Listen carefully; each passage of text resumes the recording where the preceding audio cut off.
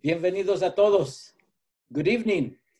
My name is Abelardo de la Peña Jr. I'm the Director of Marketing and Communications with La Plaza de Cultura y Artes, and I welcome you tonight to En Casa con la Plaza. The Plaza de Cultura y Artes, as you know, is located downtown Los Angeles. We've been temporarily closed since March of this year. But since then, we've been bringing you these conversations, presentations, demonstrations, and performances from our home to yours, from nuestra casas to your casas.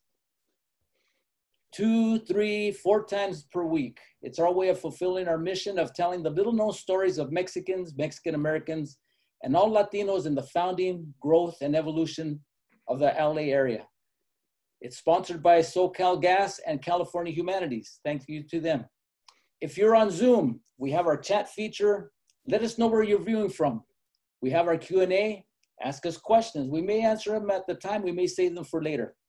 If you're on Facebook, we're live on our Facebook page. Share it with your friends. Start a watch party. Ask your questions or make comments. Tell us where you're viewing from on our comments section there. Tonight, we have a very special program. As you know, tomorrow, November 11th, is Veterans Day, originally known as Armistice Day. On November 11th, 1919, US President Woodrow Wilson issued a message to his countrymen on the first Armistice Day, which now is known as Veterans Day, which is honoring military veterans. That is persons who have served in the US Armed Forces and were discharged under conditions other than dishonorable. It coincides with other holidays in other countries celebrating their veterans. And tonight we have a very special program. As you may or may not know, La Plaza de Cultura y Artes, since it's been closed, we've been holding back our exhibitions. The one exhibition which we had planned to open up on August 29th of this year was called Patriotism in Progress, Fighting for Country and Comunidad, which was to coincide with the 50th anniversary of the Chicano moratorium. And as those of you who follow Chicano, Latino, Los Angeles history, it was a series of protests against the war. But tonight we are celebrating our Latino veterans. And here we have with us tonight, and I'll introduce each one of them separately. We have Manuel Sandoval, US Army Corps, Vietnam, 1966 to 1967. Hello, Marine Manuel, Corps. how are you tonight? All right, that was Marine Corps. Marine Corps. States Marine Corps. Tell us a little bit about yourself and your background, please. Okay, I'm 74 years old.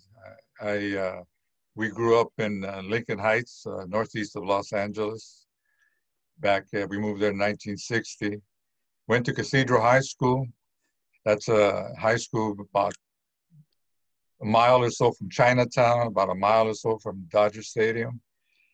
And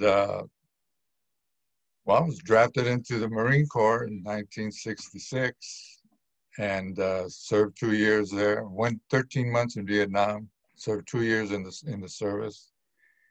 Came home, got married, and wow, there's a lot. I could write a book. There's so much that's gone on in my career, in my life, rather. All right. Well, thank you very much. Thanks for being here with us tonight. And tonight we also have with us your brother, Tom, U.S. Army, Vietnam, and Cambodia, 1969 to 1970. Come on up, Tom. Let us know a little bit about yourself. Well, part of it is a little bit what my brother spoke about. Actually, as I mentioned to you, Abelardo, before we moved to Lincoln Heights, we lived right in the heart of downtown LA. Right off what was then Sunset Boulevard between Figueroa and a little small street called Boston. Like my brother, we went to Queen of Angel Grammar School, which is no longer there. It used to be right next to Chinatown on the other side. And I went to Cathedral High School also. Was drafted into the United States Army in February of '69 and served a little short of 2 years, thanks to President Nixon, who was giving early timeout in the end of 1970. But I spent a year in Vietnam, combat veteran, and worked for 30 years in telecommunications, and I've been retired now for about 12 years. Thank you so much. And then we also have with us Tomás Sandoval, an associate professor, history and Chicano Latino studies at Pomona College, and also Tom's son and Manuel's nephew. Come on up, Tomás. Tell us a little bit about yourself. First off, thanks for doing this, Abelardo. It's a real pleasure to share the Zoom screen with my tío and my dad. So, and to talk about this subject. So, yeah, my name's Tomás. I'm Tommy Jr. I'm, as you said, a professor of Chicano Latino Studies and History over at Pomona College, which is where I'm calling in from right now. I'm obviously not a Vietnam veteran, and I'm not a veteran at all, but I was born into, you know, a world where it was common for our fathers and tíos and others to be Vietnam veterans. And so I kind of have my own version of this experience. But then when I became a professor, it became one of the research topics that I focused on, really trying to bring kind of my professional skills to better understand something that I think is a collective experience for our community. Thank you so much. So we're going to start with some questions that I drafted and I shared with the three of you. First of all, this is for Tom and Manuel. You come, and of course you, Tomás, as well, but you come from families with members who served in the military. Did those family members speak of their experiences? Well, I'm sure my brother can expound on this also. We had an uncle who has since passed away. That was in World War II, Normandy invasion. And when we were kids, right, Manuel? I would imagine the Second World War was powerfully emotionally moving for all those soldiers that served, no matter what capacity. So it wasn't like he walked around, right, Manuel, just saying, "Hey, let me tell you about the war." Right. We kind of, when we first found out, and we were, you know, little kids, what he had done, we would ask him questions, but it wasn't something that. Then he would tell us, Manuel, about the invasion and about his period of time over in Europe. And that was the closest we had. We had an uncle also, his brother, our Uncle Robert, that was in Korea. He would talk about it, but I think our Uncle Frank was the one that related more information about what he actually did. So I'll let my brother talk a little bit about that. Yeah, when I became of age to go to Vietnam, that's when he really started talking to me. That's my Uncle Frank. And he was in I think it was the Third Army. And he even spoke about they went into, I forget which, it might have been Auschwitz. And he saw the Jews there in the ovens, and he helped take out the bodies and stuff. So he was kind of traumatized about that. I remember him telling me. But other than that, that's about all we really talked about. So and my dad was never in the service. So the only two that we knew were in our family was Uncle Frank and Robert. Oh, well, Uncle Charlie was in the. Yeah, we had an uncle also. Yeah, that's right. I forget what. I think he was in the Air Corps. I think. Mm-hmm. I don't really know. I know exactly what he is. So we had three uncles who were in the service, mm-hmm. World War II. Well, Manuel, you were drafted in '65. So how did your family react to you joining the Marines? And what, if any, was your view of the Vietnam War at the time? In '65.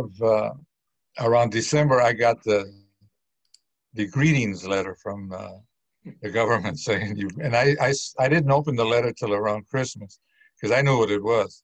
When I opened it Christmas Day, I believe it was Christmas Eve, and it said, "Greetings, you've been ordered to go downtown 10th Street and Broadway and on the 3rd or the 4th of January of the coming year," which was '66. So I knew I was going to the service. My parents, at that time, the Vietnam War on TV was, it wasn't that big a thing at the time. I remember I didn't want to go, and obviously, but there was really no protesting going on. I think that started like in March of '66. I may be wrong. I haven't done his research on it, but I remember most people were like pro the war, pro Vietnam and pro the service, and everybody was more or less going. I didn't know anybody at the time who had gone into the service at the time. So anyway, when January 3rd came, I said goodbye to my folks, and it wasn't like I was going away to camp to them, but they didn't understand. They were, I don't want to say they, well, Tom, what I'm trying to say, they weren't that cultured in what was going on in the world, so to speak. As a matter of fact, when I was in Vietnam, I used to send letters home, and the address to send letters to me was in San Francisco. It said, because you wouldn't go send a letter to Vietnam, but it went to San Francisco. So one letter I got from my mom, I remember she told me, "Oh, mijo, I'm so glad you didn't go to Vietnam, that you're in San Francisco." I said, "No, Mom." I had wrote her back. No. The letters don't come. They have to go to San Francisco first. So I don't know how they were reacting to it here, because I guess my brother could talk more about that. But it really wasn't that big a deal at the time, So Tom, did Manuel in these letters, I'm sure he described his experiences in Vietnam. How did it make you feel? To kind of echo what my brother said, in 65, 66, those years, even earlier, the earlier part of the year, the individuals were pro-war. We were fighting the communists, so to speak. So while it was in the newscast and so forth and so on, it really didn't start to get ugly, if you will, until 68, 69, any part of 67 that I remember. But yeah, my mom and dad, they were concerned, but there was just some misunderstanding as to what might be going on. There might have been some questions. What are we doing over there fighting? I didn't have a lot of answers for them. I could only go on what I was reading or hearing. But there was a concern for my brother that he was in harm's way for the time. Once they realized that he was in San Francisco, darn it. But it was different then. And my brother and I talk about this, and I think I mentioned to you early on, that we can only speak from our experience. I can only speak from what my impression was. Somebody's liable to send a message to you and say, "Damn it, it was on the news every night and this and that." Right. Okay, well, I didn't watch it, But my impression at that time was not how it was after he got home, thank God. And then after my time started to approach, I realized, hey, this is the real stuff going on over there. Right. And of course, my brother's letters. In the letters, you don't say too much. You don't say a lot. You don't want to scare everybody back home. Hey, how's it going? How's things? I really didn't even write that much. No, he didn't. Really, he didn't. What are you going to say? Yeah. So how's everybody at the house? How's everybody home? Everybody okay? That kind of thing. But as the mood changed in the United States, and as the 68, the Tet, and as it got really hot and heavy over there, a lot of people, as they were losing Latinos, parents, mothers, and fathers, certainly knew where their sons were at that particular point. And things started to change. Things got a little different. So sure. I got home in 67, July of 67.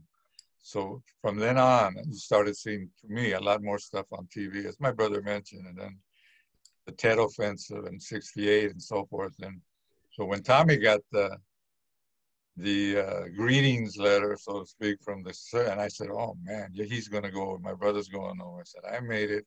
And I was thinking, oh man, I don't know if my brother makes it, but I really thought that, but he did.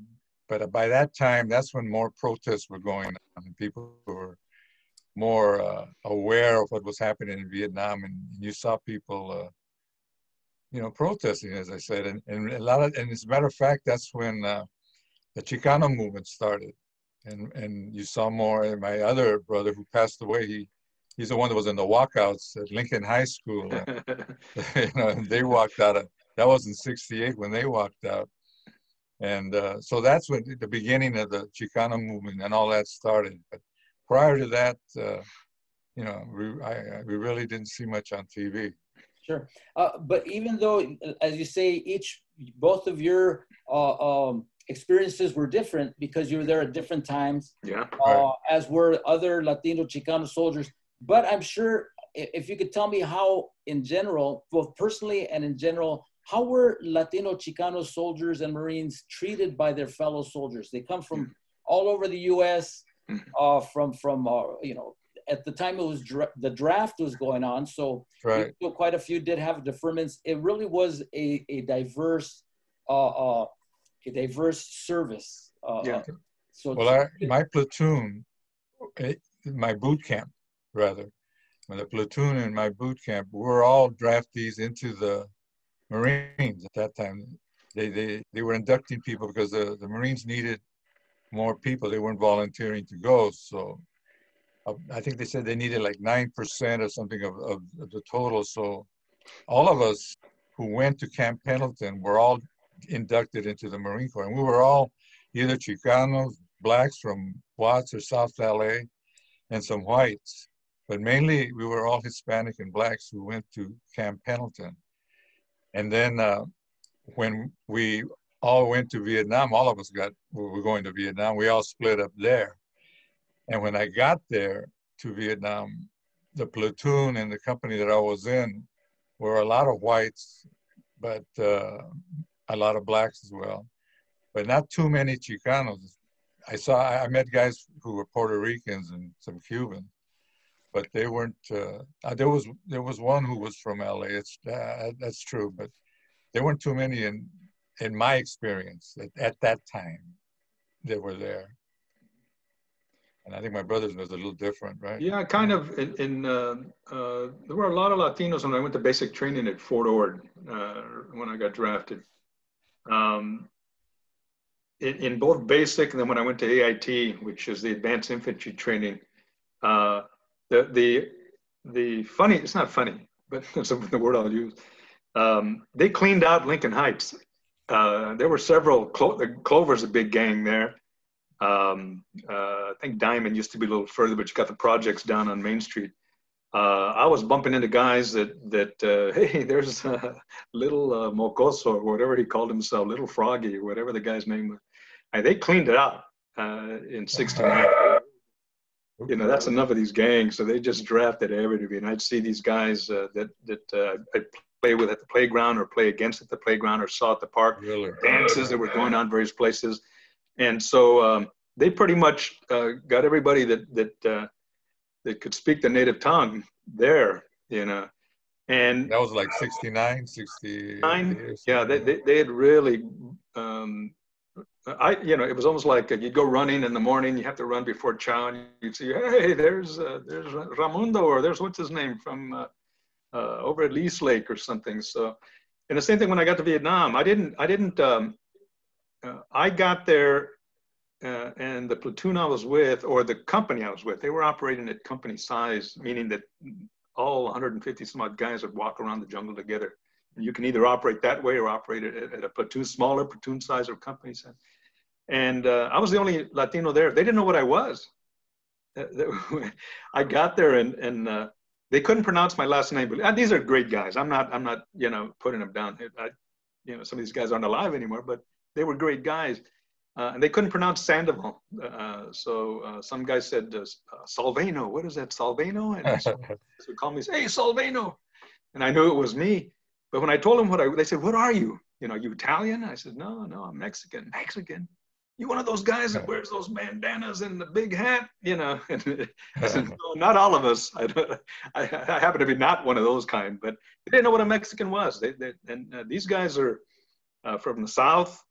White guys from Alabama and Mississippi and so forth. That I did see a lot of white boys. There were a lot of Okies, a lot of Oklahoma guys who did not know what I was, and several of them became good friends, and you find out that, well, one thing, several things, but one thing, you grow up in East LA, you grow up in Boyle Heights, or you grow up in Lincoln Heights, wherever, and you think you don't have a lot. And what you have is great, but you think you don't have a lot.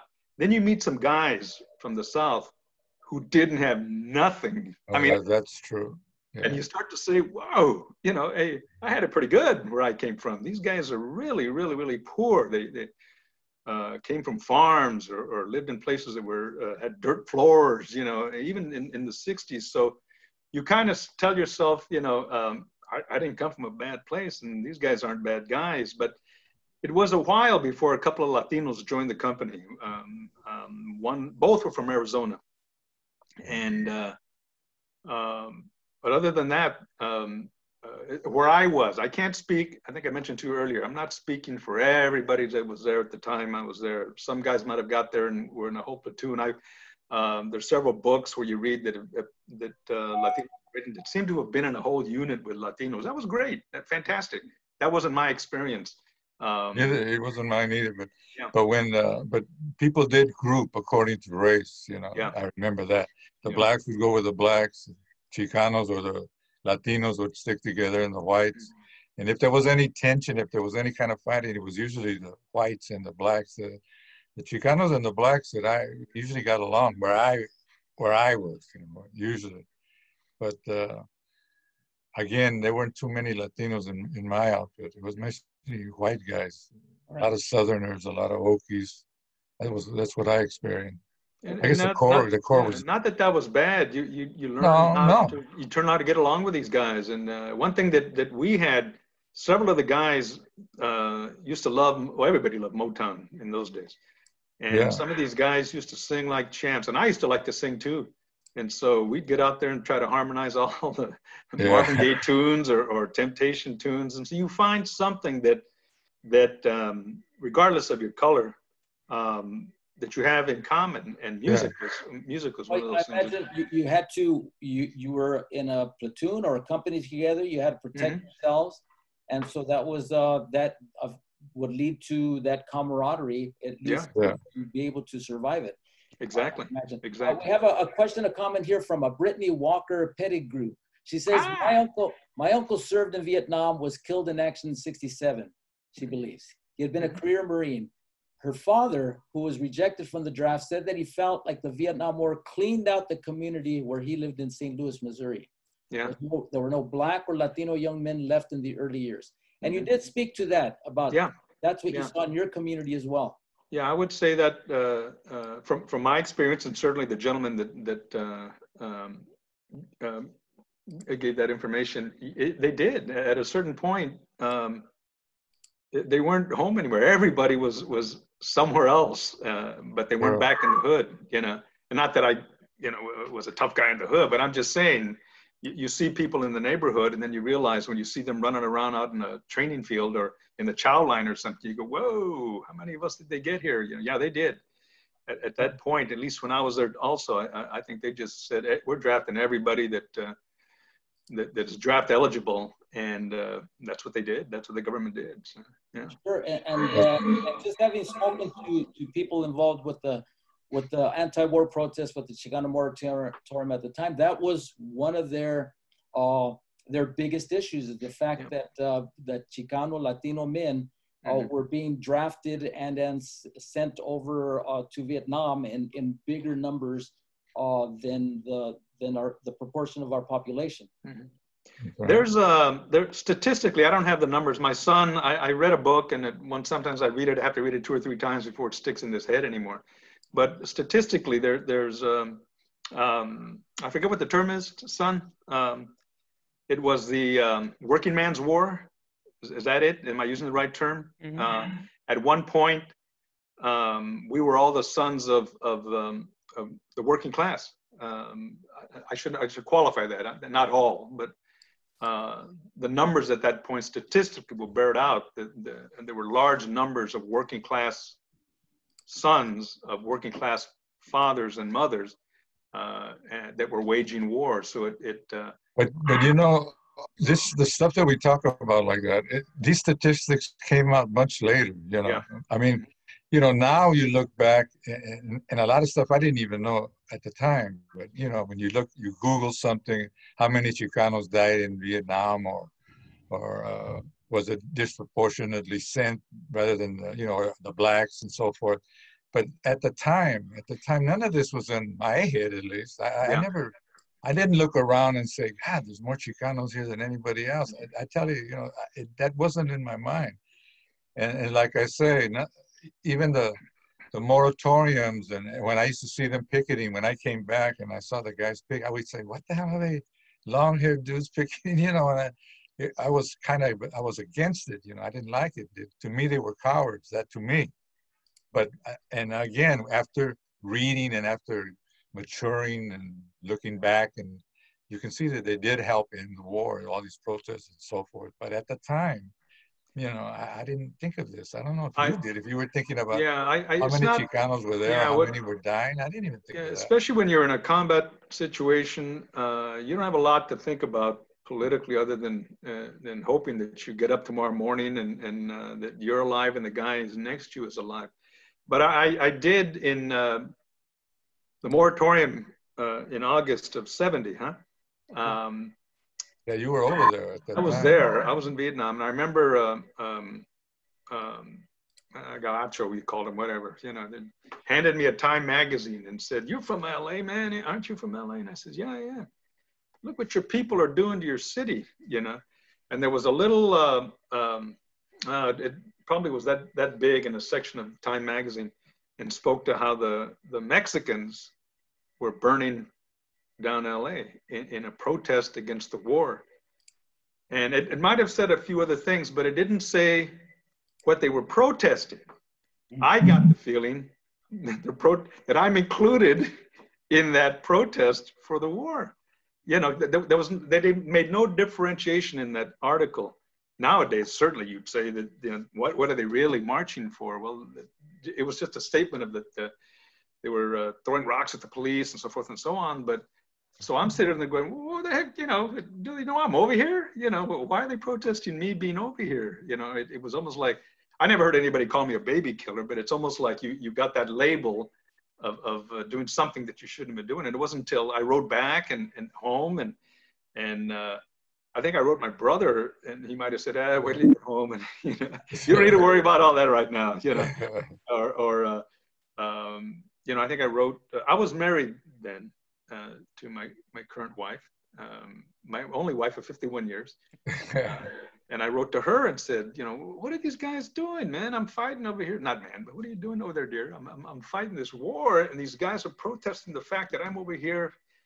And so had that article explained what that walkout was all about, I might have had a different outlook on this thing. But I thought, I'm brown, man. You know, I'm. What are you protesting me being here? Which totally. So that's all the news, if you will, or information that I received. And really, I think I'd put the magazine down, everybody up, and move out. And I, you know, made sure I had my stuff to go. And you just don't. It wasn't. Those kinds of little things you didn't have time for over there. You really didn't, you know. When I got home in '67, and I came home July of '67, and I would go out to the clubs and stuff, try to meet people, you know, well, girls, not guys, try to meet girls. And they would look at your head, you know, it was shaved because I was still in camp. I hadn't been discharged from service yet. And I would tell them that I just got out of the joint, you know, because if you told them that you were in the service, well, they didn't even want to talk to you, you know. You were a Vietnam vet, they thought you were crazy. And I mean it when I say it. I went for some job interviews, and the bosses would look at you and say, hey, you know, you're a Vietnam vet, are you okay? I mean, you got nightmares and stuff like that. And they really were treating you that way. And then the movies that came out in '67 and '68, all the Vietnam vets they'd show, they were all crazy, you know, with guns and trying to kill people. So that was the perception that people had of the Vietnam vet at that time, you know. So then when a lot of the protesters were protesting the war and marching against the war and picket signs and stuff, it did anger me because my brother was over there. You know, Tommy was over there. And I said, man, my brother's over there and these fools over here are marching. They're cowards. They don't want to go over to Nam. You know, this is the way I looked at it, you know.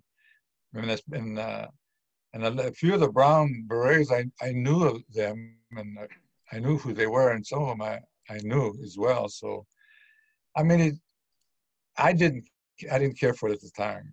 And then like, when they started walking out of the schools, and our younger brother, Danny, was involved in that, and he started walking out. And then they were putting in the paper that all the kids were for and against the war. It was not. They were just walking out of school just to get out of, you know what I'm saying? Just, they didn't want to stay in school, so they walked out. You know, Lincoln High School was one of the big ones. But people put a lot of, I read nowadays, and a lot of emphasis that so many people were against the war at the time, and so many people were marching. I think it was bull, you know. I don't know. I don't know how to put it. I didn't see all that at the time, you know. And this is with my eyes looking back. But yeah, my brother was over there, and I didn't want him to get killed. And it offended me that people were marching against that war that he was over there fighting, and I had just come back from, you know. You know, part of thank you for sharing that. Yeah, I had when I got out of high school in '66, I had a lot of friends from Lincoln High School. I mean, we used to play at Lincoln Park together and so forth and so on. So you kind of get a flavor for what they're going through. My brother and I had, we both went to Cathedral High School, Catholic high school. My dad worked hard to put us in that school. Good education. But we had not to lord over anyone, and not that we're any better than anyone, but we had a pretty good education. And so the issue, I know a lot of the issues were that they didn't have the right books, and all that was true, but we didn't have that issue in high school. So you have to be able to relate to their issue, that part of it, that they weren't getting a good education, and that was all true. And I learned that from even being our brother. You learn that, you know, what are you doing home? Well, they ain't teaching anything over there. Here I am, kind of thing. That was Danny, yeah. Yeah, and God rest his soul. He just, you know, he would be the closest thing to filling into us what was going on at the high school. Yeah. They're not teaching me anything. We got these old books that are here and that. So for my brother and I, and not that it wasn't happening, but it's difficult to relate to that when you know you've had a good education, you had all the books, we had to buy them. Right. But so you knew you had to study something, and my dad was paying tuition for the both of us. So, so from that standpoint, to say that we could relate to that aspect of why they walked out, the poor educations, we didn't have that experience. It was very true to them, and those things were happening, rightfully so. From listening to our younger brothers, so right. So from that standpoint, it took me when I got back. To see what was happening politically at that point in our neighborhoods and all the schools that were around where we all grew up, all these guys, all our friends, you know, the friends that I had and there are some that my son knows that did get involved in a lot of that movement at that time, politically took up arms and picket signs and so forth and so on and walked out there. I admire these guys that did that. But that was the flavor of what was going on when I was there, what I was hearing, and then when I got home. It's hard to talk about stuff that 50 years ago, you know, I mean, because people can't relate to it, you know. Whoever's listening right now, and they say, well, you know, what are these guys? But that's in a second to me. Like, it's like I went to sleep and woke up and all of a sudden I'm here, you know. But that was a long time ago, you know, and we were younger then, and our minds were thinking about different things at the time. And now when I look back at that stuff, it's like, it is like crazy times to me, you know. That was the 60s, you know, the revolution time, you know, people smoking weed, the music, you know, Monterey Pop, you went to the Monterey Pop, right? And, yeah, the Monterey Pop Festival. I was in Nam at that time when you went to the Monterey Pop Festival. I remember you wrote me about that. Yeah. So that was the hippie movement at that time, love and all that. When I got back, see, I missed that part, man. But you did go to the Flower Child parties. You know, you didn't miss a lot. Because my wife's listening upstairs. So. Well, let me bring in Go ahead. Tomás, if you please. Tomás, so what brought about your professional interest in this era, in this part of U.S. history that both your father and your uncle were involved with? Yeah, well, you know, it's personal. I grew up in a world where my father, where my tío, where, I mean, a lot of the friends that I had in school, a lot of their fathers were all Vietnam vets, right? You get to the point where every other adult male that I knew growing up was a Vietnam vet. And, you know, I just thought it was a normal part of everybody's history. And, you know, as I, you know, go off to college and graduate school and start to learn more about this history, you realize, well, that's not the case at all, right? Not even for this generation as a whole, this generation. And in my work, I talk about them as the brown baby boom, the Latinos who are born in that baby boom period of the late 40s. Even the first generation of folks who are going up to Vietnam are born about the time of World War II. But this generation broadly, as they came of age, you know, the Vietnam War hung over them as this, you know, cloud, this fear that they all had that they were going to get drafted. But very few did. Only 10% of that generation served in Southeast Asia, in the U.S. wars in Southeast Asia. Only 10%. And it's obviously, that's when you start to realize, well, there's an important story here that isn't being told, right? To better understand why our communities got disproportionately pulled into this war. And what does that mean? What does that say about our history? What does that say about that period in the United States? And so as a historian, that's a good topic right there. And like everything in the world of Chicano studies, it's all rooted to my own personal experience to start off with. Right?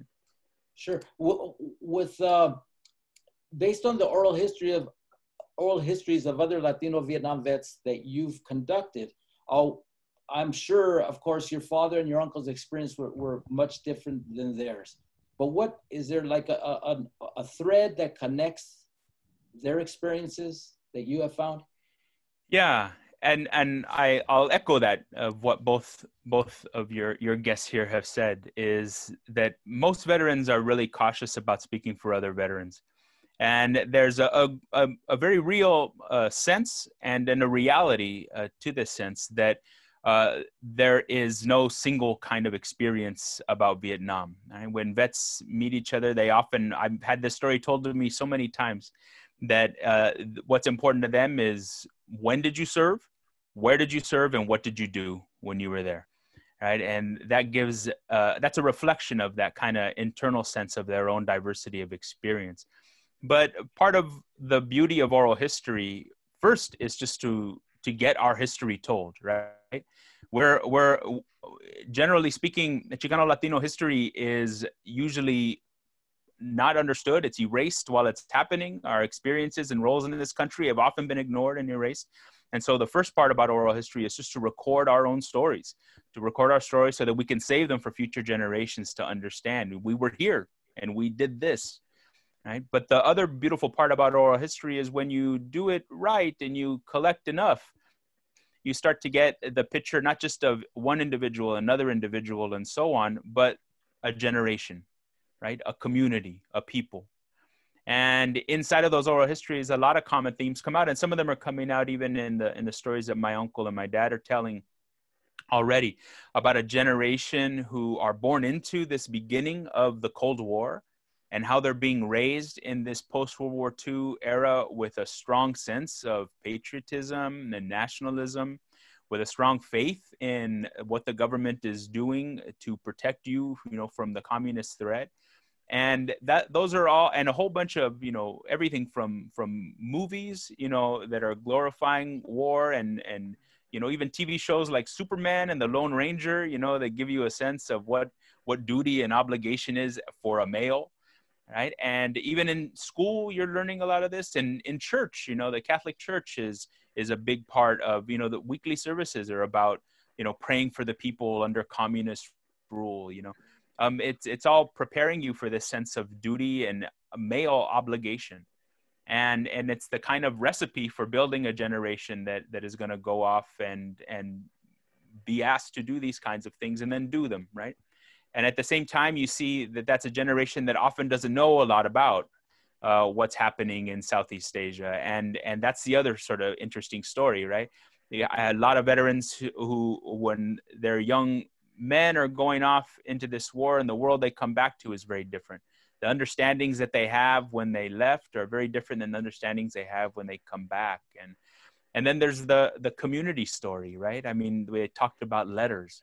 It's not just a story, it's not just their story, but every day that they're over there, there are, 1, 2, 10, 20 more people over here who are spending their every day thinking about them, right? Who are thinking about them every day, who for them, this is a life or death issue every day inside of East LA, right?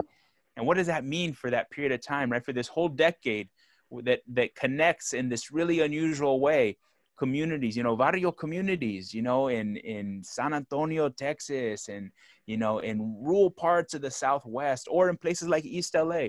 For a decade, East LA is so intimately connected up to halfway around the world in Southeast Asia. And what does that mean? And what does that mean for the Chicano community who is over here? And so those kinds of things are some of the questions and some of the things that come out in those oral histories. For 10 years now, I've been collecting oral histories, not just with Chicano Latino vets, but also their family members. Also more recently, people like me, the children of Chicano vets too, to get that overall picture as well. Sure. And from these oral histories, you've compiled a public history exhibit, and you've written a play. Could you tell us a little bit about those two, please? Sure. Well, academic historians, like, the big thing we do is write books, and that's what I'm working on with these right now. But for me, I felt it was really important to do other things before that book, right? And to really find ways to present back the kinds of research that I do to the people who lived it, right? I mean, part of what we're talking about is a whole history that we all know is been largely erased.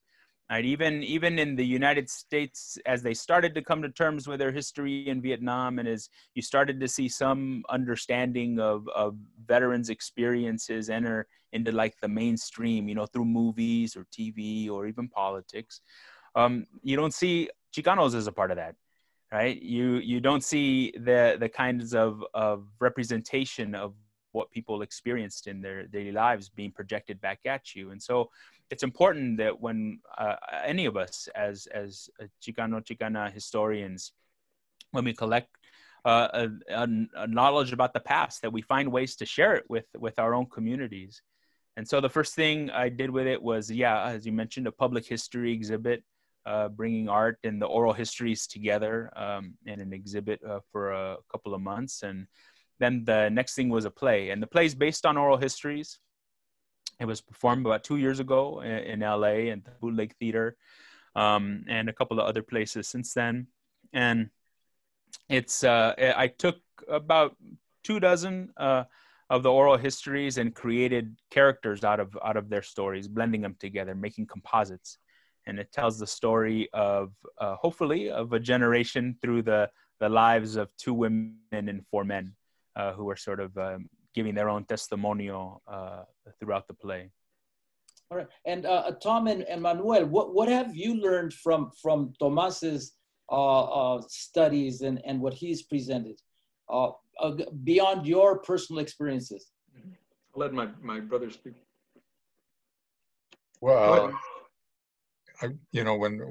when I first heard that Tom was doing this is a few years back, and not to manage a lot for him to do, but then when I saw the play and I read a couple of his books that he's done and the transcripts and so forth, I'm proud of him, and I've learned the main thing is you learn that a lot of guys, no matter our experiences were different, we all have the same sort, more or less, feelings.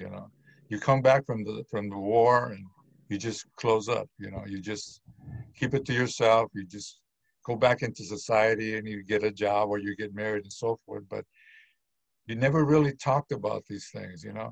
As a matter of fact, a cousin of ours, Bella, she was married to a Marine who was during the Tet Offensive. and he was in the 5th Marines.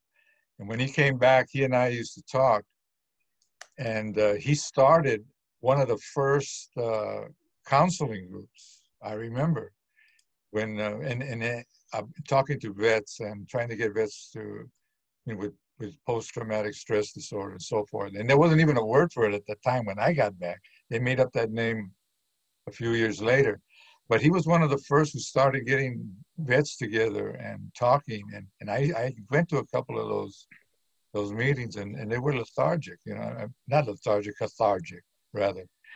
And so that the kind of stuff that Tom, my nephew, is doing is kind of like the same thing. You'll read about what other vets went through, and you say, "Wow, it sounds like me," or "I wasn't alone."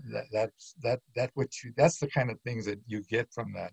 Yet everybody's experience was different, which is true. But yet it's all like in a chord. I'm trying to say, you're all kind of experiencing, in a sense, some of the same loneliness or fear or isolation or disrespect when coming back, that kind of thing. I think most of us felt that, and that's what I do get from Tom's, especially the play. I love that play when I saw it, and you were kind of, Tom, involved in some of these too as well, and yeah, I was proud. I'm sounding like I'm proud of it. But I am. I'm proud of my brother and his son. They've done a lot. They really have. And we anyway, have a question here from Adele Andrade Stadler asking, what's the title of the play, and do you have a title for the book that you're writing? The title of the play is called Ring of Red, a Barrio story. And the book is not officially titled yet, but right now the title is On the Edge of Things. Right. And Mario Valadez is asking, first of all, thanks for sharing your experiences to Tom and Manuel. Which books, and maybe Tomás could answer, which books do you recommend on Chicano Vietnam vets? That's a great question. Yeah, one book I'd recommend, it doesn't so much deal with Latinos, but Tim O'Brien's What They Carried is a good book, excellent book to read, Tim O'Brien. But back to my son, I'm sorry, Tom, I didn't mean to step on you. Yeah, no, I was going to mention that. It's a go-to book. But when it comes to Chicanos, specifically, there's a man, Charlie Trujillo, who for the biggest part of the 80s and 90s was a one-man show on keeping this history alive. And Charlie Trujillo's book, Soldados, is a really good small oral history. He also made a documentary movie that's really good. Also kind of testimonial style, people telling their stories, the guys he grew up with in Corcoran. There's a book by a journalist named Lea Ibarra, and it's called Vietnam Veteranos, and it's an oral history book as well. There haven't been any real historians any real history books about Chicano vets in participation in Vietnam. Beyond those kinds of oral history books, people writing their own. There's a book by a guy named Eddie Morin, and a few others of vets who wrote their own story, memoirs. But mostly in Chicano studies, there's been a lot more focus on the anti-war movement part of it than on those who went. So, but there are things out there. All right. Well, from Rudy Gomez, USMC, he says that we should watch on the internet. He has a 41-minute interview called Vietnam Veteran Rudy Gomez. So that's something that you might want to look into. We have quite a few comments here. Let's see, Denise Sandoval, a fellow professor.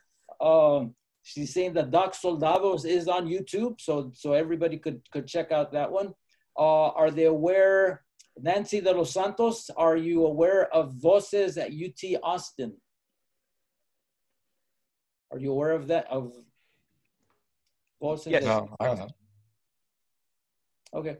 Well, she also says it took years for her brother to talk about Vietnam. So that's something that, as you say, it takes, I have a cousin-in-law who did serve in Vietnam, and I've asked questions about him, but again, somebody reluctant to share those experiences. I have my sons, two of them, and maybe this is kind of parallel to the Iraq, the Desert Storm in Iraq, where although the draft was over, it was many Chicanos, Latinos who did choose to enlist, and there was protest of their involvement, though not as intense as Vietnam. But again, difficult for soldiers, Marines to speak of experiences, due to just the conditions. Yes. Mm-hmm. Yeah. Yeah, it can be a very difficult thing for anybody, obviously, and it's not something that I've interviewed over 60, 70 vets at this point. Just did one online a month ago for the first time too, and always willing to do them, but it's never been something that I try to talk people into, right? Sure. It's a very personal decision for men to make, and many I think at a certain point find it cathartic, but that's not for everybody, certainly.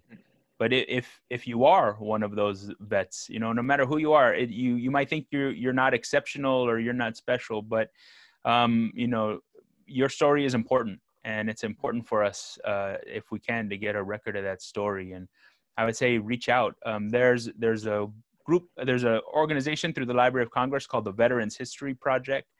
There are people all over the country, all over our communities. Usually every congressional office has people who are interviewing vets to contribute to that collection. Everyone who I've ever interviewed for this project have been under the protocols of that collection. So it's an important thing to do if you can. Okay, let's bring it to recent events. And for all the three of you, how do you view the recent protests calling for racial justice? And do you see any correlation with the anti-war protests? Or yeah, if you could share that. Well, I think I mentioned, we were talking before we came on, and I was watching just the other night, and you can watch anything from the black and white from the late 60s, any of these, they were talking about Harlem specifically, and it was a real good documentary, but part of the film were the protests that took place in the late 50s, early 60s, obviously for civil rights and so forth and so on. And it's just interesting and sad in one sense, the signs that they're walking with, and especially the ones in the 60s, send our troops back from Vietnam, stop police brutality, give us the vote. It's the same, pardon my language, the same damn stuff that's going on now. When is that? When do we stop seeing, those same protests? Let's fix this thing. So some of that is it's difficult to understand that these protests have been going on for a long time, and either we're not listening or just repeating the wrong things that we're doing and not addressing what we need to be doing. So from that standpoint, I get angry when I see that kind of why can't we fix this kind of thing. So I agree with my brother, everything he said. Not too long ago, I saw an old episode of Dragnet, okay, the old cop show, right? And I swear, if you were to see it, they're dealing with the same issues that we are dealing with: police brutality, the blacks getting beat up and killed and so forth, and drugs, the same thing that's going on now. It's like the same people who write the signs. It's the same guy who wrote the signs back in the 60s, It's like he's still around writing these signs. Nothing has changed. Nothing has changed, I swear to you. And they're going to be protesting 10, 20 years from now, because if you look back, there has been gradual changes. There has been a lot of big changes, as a matter of fact. But as much as things change, things still remain the same. I mean it. I look at it, the news now, and it's like I'm looking at the 60s. I'm looking back when I was growing up. It is the same thing. And I don't know what that says about society. I guess we never really truly change, I guess. I don't know. One question here, what lessons can be learned about Latino servicemen involvement in Vietnam and Latino activism against it? That I would think you can't stay quiet. You know, you can't stay quiet. And I mean, there's the numbers speak for themselves. Individually, nobody's going to listen to you, but there's power in numbers.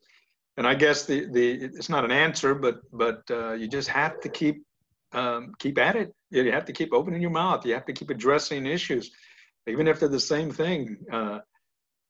You know, I would hope that something gets done, but we're a couple of old guys saying, "Ah, that's the way it was back in the '60s." I don't want to sound like that old guy that says, "Get off my lawn," you know, put that poster down. But you know, some things don't change. So you would hope that without listening to a bunch of old guys, that you take up these causes, start fighting for yourself, number one, and then that there's power in numbers, and it's just you got to continue. Yeah. Thank you. I think what he said, you're right in what you're saying. I want to see. I've always said that I want to see more raza on TV. You know, Yeah. I don't know how many times I've said that, and you know, there's a lot of the African Americans. They have a lot of shows with a lot of African Americans in the shows. But when do you see, you know, Jorge or Manuel or Tom in a show? You don't. You know, that's what gets me. So that I think we should be fighting to get more of us on TV. You know, I did the protesting and stuff. I don't know. Maybe get behind a cause. It's good to get behind a cause or whatever. But I mean, things will. I don't know. To me, things don't change. You know, and I just want to see more of us in the cinema, on TV, and doing stuff that my nephew here, Tom, does. You know, that kind of thing. Get active and stuff like that. But I think when people start marching and start doing pickets, to me, you get people against you. You know, I don't know. You get people saying, look at those Chicanos again marching, and you know, what do they want? You know, I mean, I hear stuff like that. So I don't know. That's my opinion. You know. Tomas, do you have anything? Yeah. It's a great question, right? It's kind of the question I think that's embedded in all Chicano studies. And for me, the lesson is, you know, we're a people collectively who, for most of the history of this country that we've been involved in, are always seen and framed as the outsider, are always framed and seen as the foreigner. And it's hard to make that argument of, you know, over time, when you have generations that aren't even immigrant, right, that are born here, and then where you have generations who are integrated in all these big parts of this country's history. Latinos have been a part of every single war in United States history, from the American Revolution to the present. Right? Today, there's not one person in the United States who didn't eat at least one thing that wasn't planted, you know, processed, picked, packed by brown Spanish-speaking hands. Right? We are this outside population, and yet we are, without us, without our inclusion in this country, people don't eat. Without our inclusion inside of the military, these political priorities that we value so much about things like national defense don't get done. Right? And this is a critical period where Latinos are being really integrated in big ways into the country, but at the same time, still pushed to the sides and pushed to the margins. And that, to me, is the big lesson of this story. And then, of course, you know, today, because of Vietnam, today, you know, we have an all-volunteer army, an all-volunteer military, rather. And that volunteer force is smaller and smaller and affecting now less and less of the population, right? Being a vet, being a combat vet is a really exceptional experience now, right? Where most people don't know a combat vet anymore. And that's because the share of veterans is going down. But that's not true inside of every community, right? Like down the block from where I am right now, you know, there's a whole community of Pomona, you know, where you can, or in others that you can drive around and you see everybody who's serving right now, and they got a poster up about them. And you can see inside of those communities, it's still a very real thing, right? And so the other lesson is to remember that while we've found ways to minimize the impact of these kinds of sacrifices in society as a whole, there's still parts of our communities all over the place that are disproportionately, now even more so, affected. And it's important for us to understand that. All right, thank you. Well, thank you very much to the three of you. This has been an incredible discussion and plática, and we have a lot of people here who are thanking you. Adela Andrade Stadler saying Latinos are America. We voted in big numbers to change the course. We have Edmund Fimbres, who did serve in Vietnam, and he stated that it's been hard for him to talk about it himself. So now he's saying, if I had a son, I would tell him not to go into the service, especially if there's a war going on. This is an issue that, for at least a flashpoint was 50 years ago on August 29th, when the Chicano moratorium, one of the marches of the Chicano moratorium took place, that really brought this to the forefront of people's consciousness. But it's been playing out over the past 50 years. I have a request here from Esperanza Sanchez, who's the co-curator for the exhibit that I was talking about at La Plaza de Cultura y Artes, which we're planning, called Patriotism in Progress. She, first of all, thanks you all for sharing your experience in serving in Vietnam and for conducting research on Chicano veterans and for being part of our upcoming exhibitions. Tom, can you please share about your photographs that you took while you were in Vietnam? Hi, Esperanza. As I said earlier, I was married when I went to Vietnam, and I would write, she'd write, and I was very fortunate to have tons of letters. I would get letters, everybody. I think the guy that delivered the leche in the neighborhood was writing letters to me over there. But of course, you can't carry all those letters, so I had to burn them. They tell you have to burn them. The only thing you need to carry with is your ammunition, your water, and food you're going to eat. So you can't be carrying anything extra. But my wife saved 152 letters that I wrote home.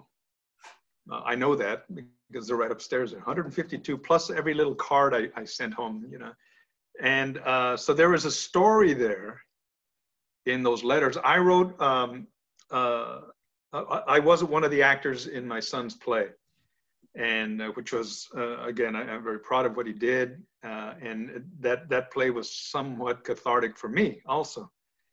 But the letters, I wrote several years ago, a solo piece, and I've performed it several times, and I used bits and pieces from those letters to form the character that I was when I did that piece. But I have 152 letters upstairs, starting with the very first one when I got to Vietnam, and or the letters rather that I wrote home, and she would say, and that can chronicle, or that do chronicle, not that can chronicle, and it's very interesting, not to get into a long-winded discussion about the psyche and psychology, but you start to see in some of those letters, I'm not the real happy guy that's writing the letters initially. There becomes it's almost a different person writing back as things just developed, and as I had to change my mindset. It's almost as if there's a statement. Someone would ask, and this is there in circles, when did the guy that got there leave? And there's and the answer to that is, for me was anyway, the first time I received contact, the first time I was in my first firefight. The Tom that got there, little Tommy that got there to Vietnam, got up and did one of these to me. He said, "Hey, I'll see you later. We'll catch you. We'll catch you when you get back." And I was left. I know this is all, but it's part of what. I was left there, and this is the guy that came back, and maybe ever since then, and I don't know how my brother feels. We've talked about this. You find yourself trying to find that guy, and there's times when you think you found him, that young guy that went over there, and there's times that you just know you're never going to find him, You're never going to get back to that. And that's what we and a lot of other veterans and any other veterans that are on the call right now, welcome home. Tomorrow's Veterans Day. Welcome home to Vietnam veterans. Because you find your life pursuing that kid that got up and said, I didn't sign up for this and walked away. It's a mindset, it's a change. So so those letters kind of chronicle that story. And my son, I used a portion of that experience in the play, but I was also honored to use interviews that he did with kids that I went to high school with, grammar school with, that went to Vietnam also. A good friend of mine then, David Lopez, I got a chance to use some of his, as did some of the other actors also. But the Ring of Red, I wanted to real quickly say what that is. When I left Vietnam, and it was my time to go home, you know, you're dirty and everything else. I took a shower and I maybe took 2 showers. Then you get back to Long Binh, where it's a big army base or military base, where you're going to catch your flight to go back home. And so I took a shower there, and they give you a nice clean uniform, and you fly back to the States, and you go to Oakland, and you're there processing out for a few days. As I said, I knew I was going home because Nixon cut the troop buildup, so I got about 6 or 7 months off of what I normally would have had to do. And took a shower, got a clean uniform, medals hanging here, stripes and so forth. And I got home, my wife was waiting for me. And I told my wife, I want to take a bath. I haven't taken a bath in over a year. So she put some candles along the side of the tub, and I laid down. And I opened my eyes after a while, and there was a ring of red floating around the edge of the tub. So that meant all the showers I took before coming home, that red clay was in my pores, you know. And that's why that there's a statement that I use, and it wasn't mine, that you might leave Vietnam, but Vietnam never leaves you. And I realized at that point, I mean, the clay did come off, but that's what the ring of red referred to. You know, and then maybe it never comes off. You know, maybe you deal with things as you get older. That's why I love anytime anyone wants to talk to me or talk to us about these kinds of things. You got to get to us before we start to get too old. And then the stories will look like we're fighting Martians from outer space. Yeah. Was that the story, Manuel? He's going to tell me, no, I think they were from the moon. You know, the stories are going to change here in another 10 years or so. So, you know, I just appreciate anyone that wants to listen to a couple of old guys just talk about our lives. You know, I read recently that 380 Vietnam vets die a day. You know, a day, and they said that most of us would be dead in 10 years by like the numbers go. And I don't know how true that is, but like 1,000 World War II vets die a day. So now it's 360, 380 Vietnam vets that are dying every day. So our numbers are dwindling out there, you know, and the years go by fast. And there's a lot of stuff that I don't even remember about boot camp and so forth. You know, I don't know if it's Alzheimer's or what's setting in, but if I, you know, made a effort to just forget it, put it aside, because when I came home, I just put it away, you know, in my mind, I just, boom. And I came back with a lot of anger. I know I had a lot of anger. I don't know why, but there was a lot of anger in me. And it took a while for that to dissipate, to leave, you know. But it's true. You don't come back the same. When I came back, most of the guys who hadn't gone to Vietnam, my friends, I couldn't even relate to them. I couldn't even talk to them, you know. Most of them want to hear war stories and, you know, what did you do over there and this and that kind of stuff. And, you know, you don't want to sit down and start talking stuff like that. As a matter of fact, even now, some people ask, you know, how many people you kill, how many of this and that stuff, or what did you see? And, you know, those kind of things, you really don't want to talk about. That used to be the first question from most people. When, and this is when we were a lot younger, maybe drinking a beer. Oh, you were in Vietnam? How many people did you kill? You know, how do you answer that? 5? Does that satisfy your? Was it 1, 2, 10? How about 10? What is the answer? So then you avoid those kinds of of situations, or people that say, "Well, you don't act like you're a Vietnam veteran." Well, what am I supposed to act like? Well, I don't understand. You know. Well, like I told you, at first we were crazies. You know, we were the crazy vets that came back in the '60s. You know, we were the guys that drinking hard and wanting to fight and killing and knives and all that kind of stuff.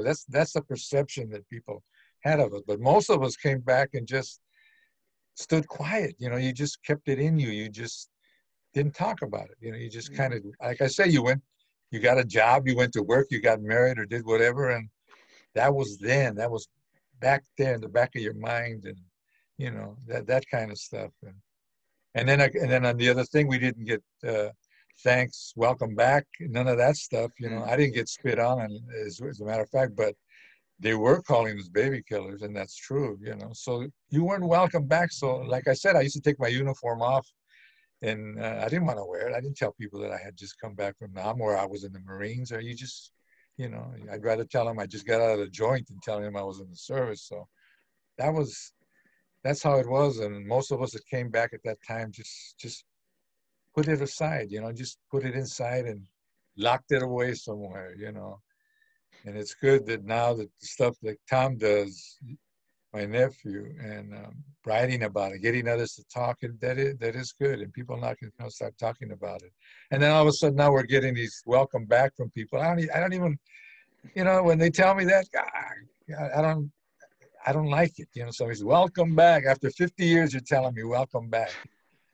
Come on, man. You know, I don't like that, to me personally. You should have told me that when I stepped off that ship. The one thing that my brother came back, right, like what, 24 hours or something?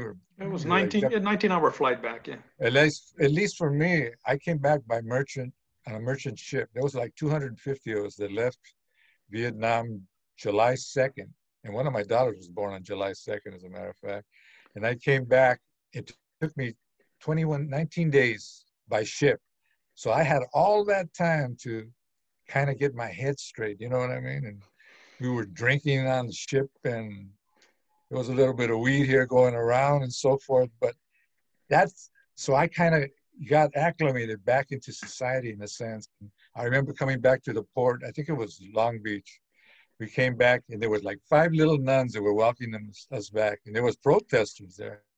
But the 5 little nuns had said, welcome back, welcome back. You know, I was tripping out, wow, you know. That's how it was, you know, that's how it was then, you know. So we weren't welcome back at all at that time. So now we're getting these welcome back, thanks for your service and all this. Come on, man. Yeah, to me, it just rolls off my back. Well, we won't thank you for your service. Right on. We do thank you very much for participating in this En Casa con la Plaza session. Again, we've had some people, they joined us a little bit late. If you didn't catch this entire session, we have recorded it. We'll be posting this one in a couple hours. You'll find it on our YouTube page at La Plaza LA, along with the 80+ sessions that we've done in the past several months. Also on our YouTube page, and it'll also go on our website. We have people, Ruby says hi from Valley Village, California. Brittany Walker Pettigrew from Oakland, California. Mario Valdez from Harbor City. People, Edmundo C. Fimbres, very poignant here. It took 25 years before someone, an active duty guy, thanked me for my service. And he cried. He says, I cried. You know, Nancy de los Santos is asking for your names. We have Tom Sandoval. We have Manuel Sandoval and Tomás F. Sandoval with us tonight. This has been incredible, and we thank you so much. We'll return En Casa con la Plaza this Friday. A little bit of a lighter thing. We have Dan Guerrero, the producer, entertainer, actor, bon vivant, who'll be with us in his every other Friday happy hour with Lalo Alcaraz, the writer, cartoonist, who is actively trying to get that representation in Hollywood, something that was spoken of earlier today. So with that, muchas gracias a todos. Thank you so much again, SoCal Gas and California Humanities for sponsoring, to the La Plaza de Cultura y Artes team who makes these possible. Any final words, Tom? Thank you so much. Thank you for another cathartic hour and a half or whatever it is. I think I'm getting hair growing back. But thank you, Abelardo. Same thing. Thank you very much. I love you, brother. Take care of yourself. Mijo, Love you too. keep up the good work. All right. Yep. Right on. And Little Manuel, Tom. I mean, It'll always be Tomás, little Tom. Tomás, any last words here? First of all, it's November 10th, so I should say happy birthday to the Marines. Right on. And tomorrow's Veterans Day, and so happy Veterans Day to all of you, to your families as well, because this is part of their story as well. And I always say, you know, thank you, not just for your service, but thank you for your sacrifice, right? To me, the real heroism is like in these two guys here. It's not what they did over there 50 years ago, but it's what they've done since, right? And if you've made it to this point, right, you're a hero, every single one of you. So, All right. All right. Thank you, son. All right, and to my sons, Michael and Christopher de la Peña, thank you for your experiences as well, and for coming back from Iraq. And to my granddaughter, Samina, who's most recently was in Afghanistan as a helicopter repair person, but now safe in Fort Bliss outside of El Paso. So to all the veterans out there, bye-bye. Thank you so much. Thank you, Tomás, Manuel, Tom, all our viewers. Muchas gracias. Nos vemos muy pronto. Bye-bye. Gracias. All right.